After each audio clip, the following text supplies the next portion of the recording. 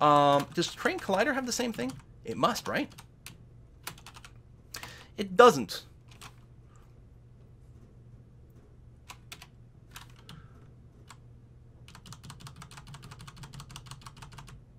Huh. Which makes me wonder, is it possible that the Terrain Collider, might there be... As long as the same terrain data gets used for all the bits and it's the same resolution, the Terrain Colliders should line up all the time. It's possible that there'd be a microscopic little seam or gap or something in between. Probably wouldn't matter. It makes more difference visually, because even if everything mostly lines up almost perfectly visually, sometimes you'll still get a little artifact where you see sort of like a little black line or a little tiny microscopic gap. Might not matter for the physics system, which might be why the Terrain Collider doesn't have it, but it kind of surprises me. But that's going to be a problem for another day. We've gone almost 2 hours, which is exactly the plan. We now have a system that generates terrain based on a height map. What I'm probably going to do between episodes is I'm going to add more comments on here before I upload it. It's possible, because I don't like the size. I always say, if your function is bigger than one screen, if you have to scroll to see a function, it's probably not great. Now, part of it is because I do have some extra white space, but as I add more comments, it is going to get a little bit bigger here. And some of this can probably be separated out ever so slightly. Like, particularly this little bit here could probably get put out to another little function there. It makes it a lot easier to debug, makes it a lot easier to see what's going on, because you don't have to sort of like keep all this function in your head while also remembering that you're inside of a loop. Instead, we just pull this out into a little function that makes sense, like set terrain point or something like that. And it's like, oh, inside this loop, we set the terrain point for this X and Y. Oh, that sounds good. How do you set the terrain point? Then you look down and see that. So we'll probably do something like that before I put it online, because it'll just make it a little easier to follow. And yeah, I was going to talk about, I guess we've got technically 15 more minutes of programming time here. Well, 10. We'll need a bit of a break in between so I can set up the other game. About 10 minutes. I want to talk, first of all, if there's any questions, let me know. I'll take a look at it. We'll be able to merge this with Project Space Cubes. Project Space Cube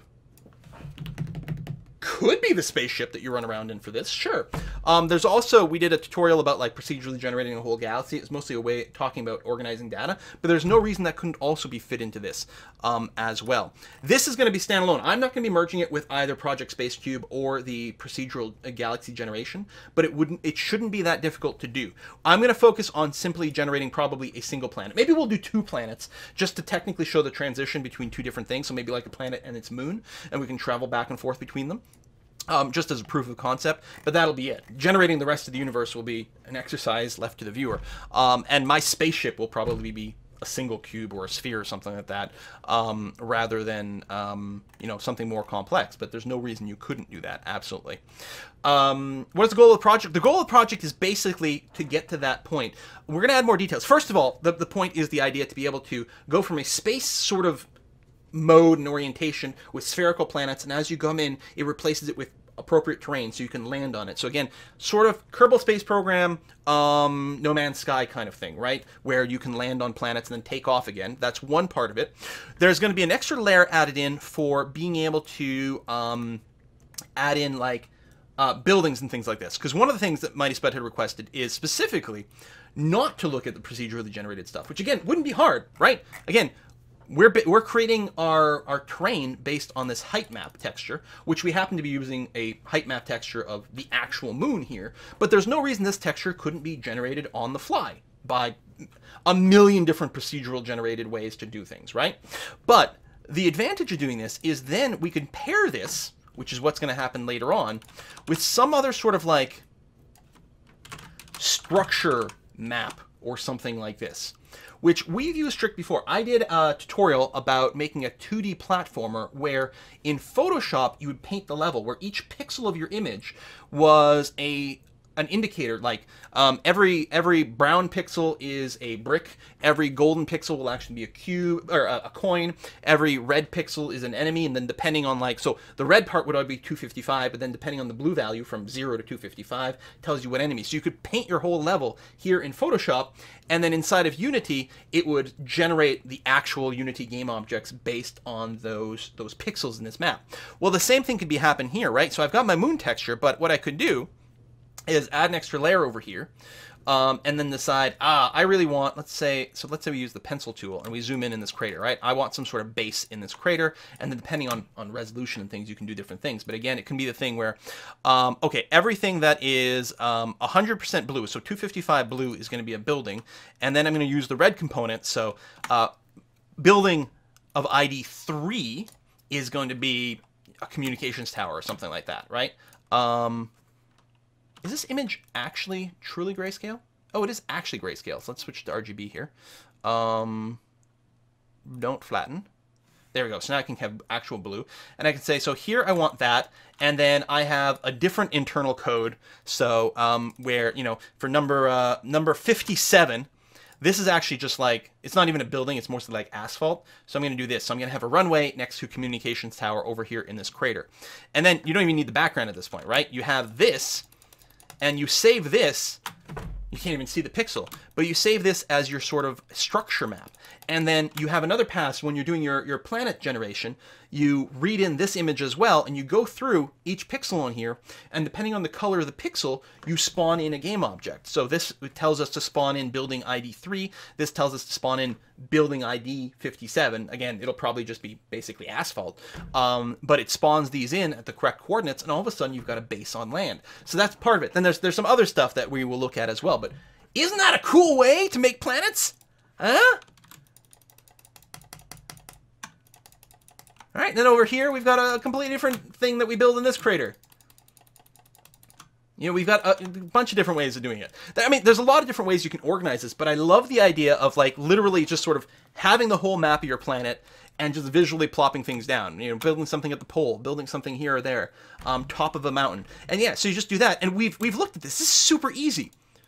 You just open the image in Unity, you loop through each pixel in your texture, and then depending on the color of the pixel, you just grab a game object from an array.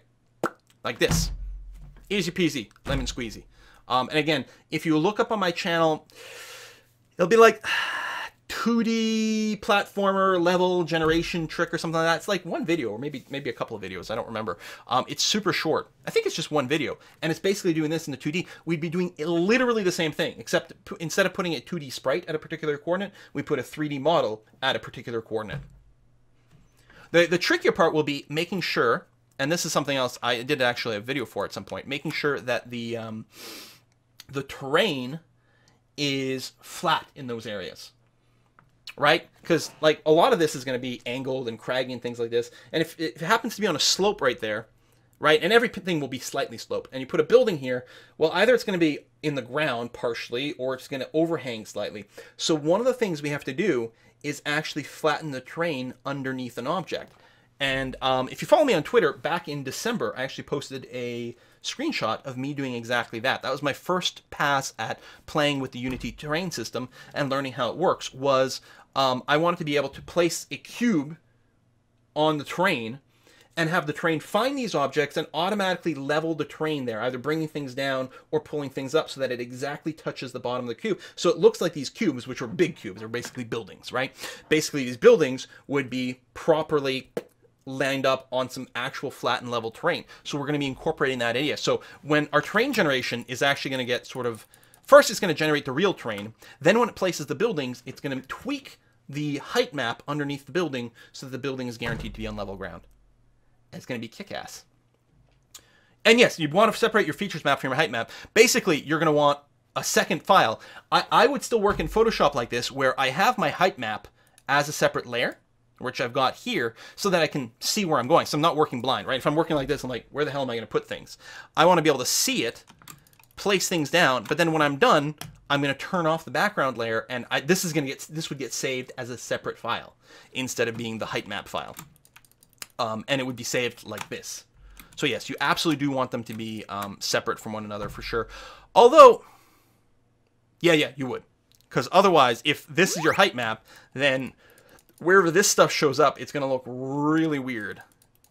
We could do that right now. If I just flattened, saved,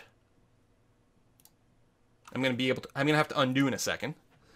What it's going to do, it's going to import the new image. And if I hit play,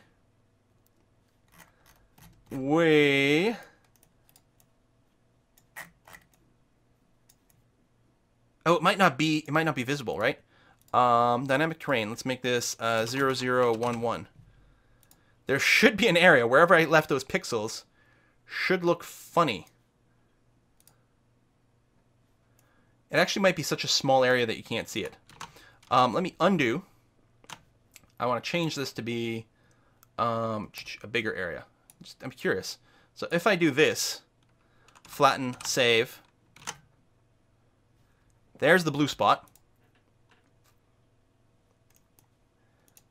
Oh, this is it right here. Giant hole in my crater. I think I was seeing it before, but it wasn't big enough to really be noticeable. There's the blue spot that I put in. So yes, obviously you don't actually want to edit your height map. Although, I mean, you could if we wanted a big hole here that the normal map doesn't. I mean, you might be hand painting a lot of these. I don't know. I don't know how you're going to generate your height maps, but there it is. Undo, undo, undo, undo, save. There we go. So now we're back to our proper moon texture. Yay! It's pretty good, yeah? Any other questions going on? Let's see. So with that structure map, you can procedurally generate it also. Yeah, yeah, you could. Now, it becomes a little trickier. I mean, then it just becomes a question of how would you procedurally generate the text, the structures where you want them. It's not hard. Again, you know, your actual ground texture, you'd probably do multiple passes. First, you would probably add, if you were procedurally generating this map, right? You would probably start with some purlin noise or something like that to get sort of general bumpiness, you know, to get some variety across your terrain. Then you would probably do a pass where you actually drop craters. If you're doing a moon-like structure like this, right? So this would be something effectively with like no atmosphere and you know, no maybe other orbiting. Part of the reason there's not very many craters on Earth is because the moon actually stops a lot of asteroids for us, which is great. But, you know, so you do the purlin noise or some sort of noise function to get a nice little lumpy terrain, you know, in some hills and mountains and that. Then you do a separate pass where you actually whack your texture with craters. And you would need a system for that where you choose a point at random.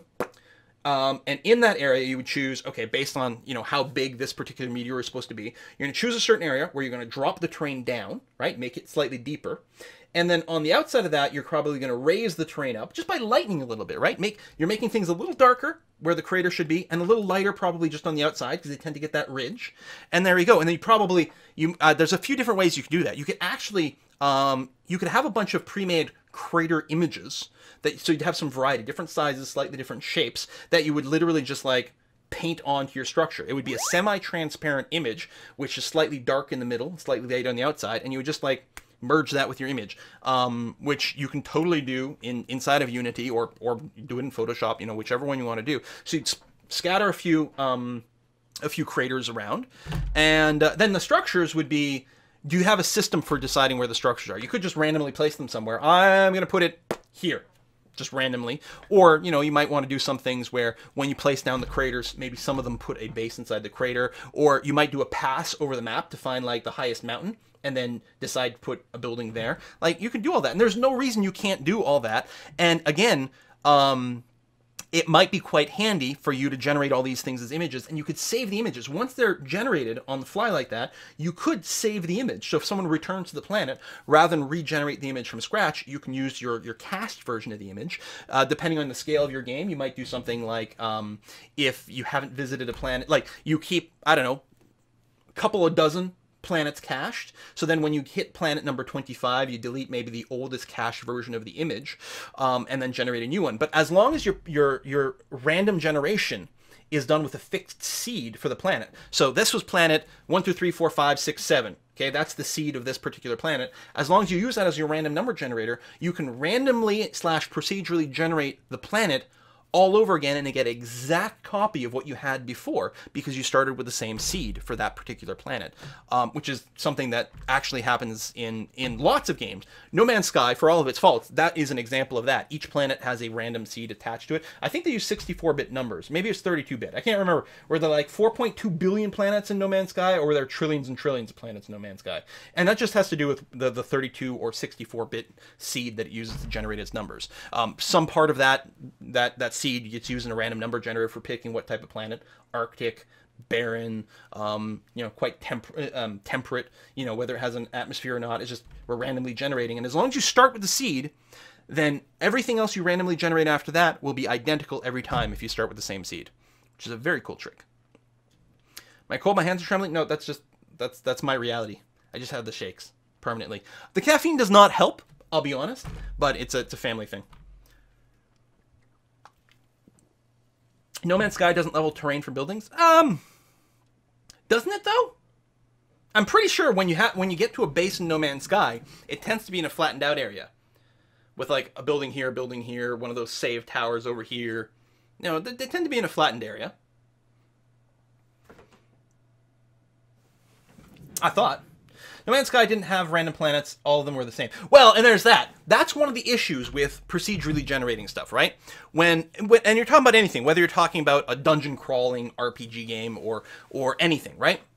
Anytime you procedurally generate your content, there's a risk that while everything is randomized, it can still sort of feel kind of samey in the end, which certainly was a problem with No Man's Sky. But that's very standard, right? If you have a game that generates dungeons randomly, like Dungeon Crawl, Stone Soup, NetHack, like any of the classic roguelikes, for example, there's a possibility that everything's gonna, yeah, okay, so this time there's a room here and a room here and the corridor goes this way. And next time it's a room here, here, here, and a corridor goes this way. But ultimately, they're kind of samey.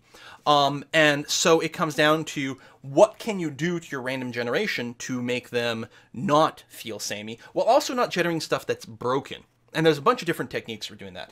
Dungeon Crawl Stone Soup, as well as many others, has a thing where, like, the main dungeon levels are built using one particular algorithm, although even then it has, like, a random chance of, instead of generating, like, rooms, this time it'll generate big room with, like, sort of smaller buildings within it. So every now and again you get something different, and it's got these sub-branches where each sub-branch has its own completely different procedurally generated system for generating its content.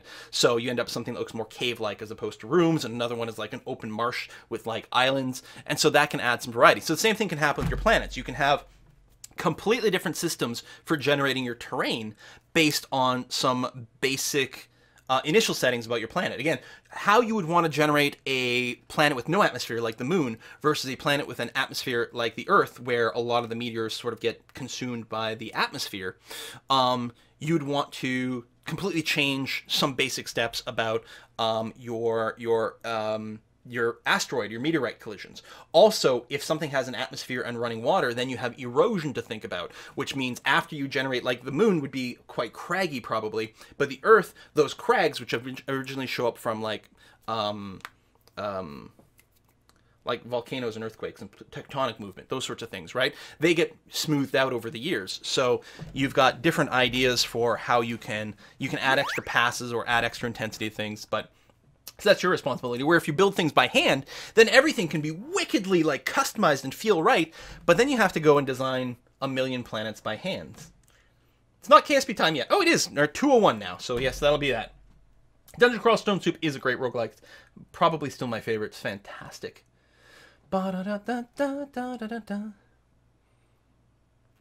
You've seen buildings and mountains. That's interesting.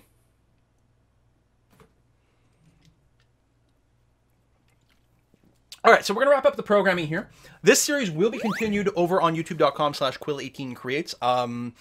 Depending on how the week goes, there may or may not be episodes literally this week.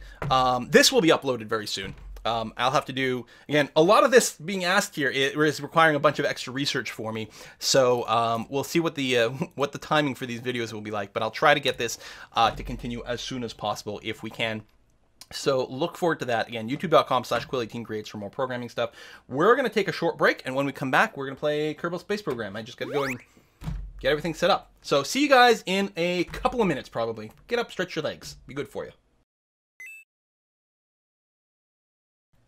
Hey, I want to give a big thanks to all the January Patreon supporters and these Mic Check supporters: Yukofin, Snoopy TRB, Pavel Zdanov, yeah, Drazion, Jan Torivel, Michael McClintock, Aaron Toibson, Craig Mortel, The Not-So-Evil Engineer, Julien Auger-Lafont, Marius Fieldvold, Speedy Savant, Steven Stager, Valiant Cakefeed, Wes Oldenbeving, Michael Knudsen, Jason Yanity, Stephen Bonnerman, Cale the Quick, Neil Blakey Milner, and everyone who has watched, shared, favorited, and subscribed to this series. Thank you very much.